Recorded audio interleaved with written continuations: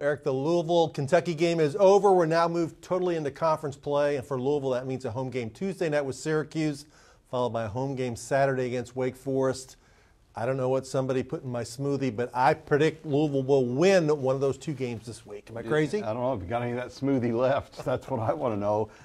Sure, sounds good. Win one game a month. I guess that's what we're looking at. I don't know. There's not a whole lot to go on from what we've seen of them to give you a lot of optimism. Now, they will catch some people on the right night. They will make shots. They'll get a really good night from L. Ellis and do it.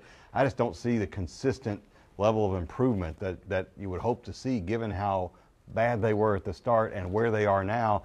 I'd like them to be better. I'd like to be more optimistic. Win one this week, sure. Just don't see it getting a lot better. Yeah, the reason I think they'll win one this week is I have seen improvement offensively. Look at their field goal percentage. The first 9 games, they shot about 37%.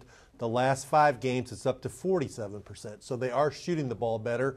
Turnovers are down just a little bit. Assists are up just a little bit. They got to make big changes there.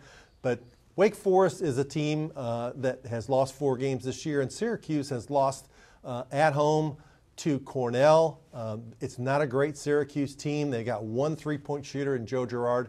I think they'll steal one of these 2 games this week, and that's my story, and I'm sticking with it. We'll be here with more sports pages at WDRB and WDRB.com. Just click on sports.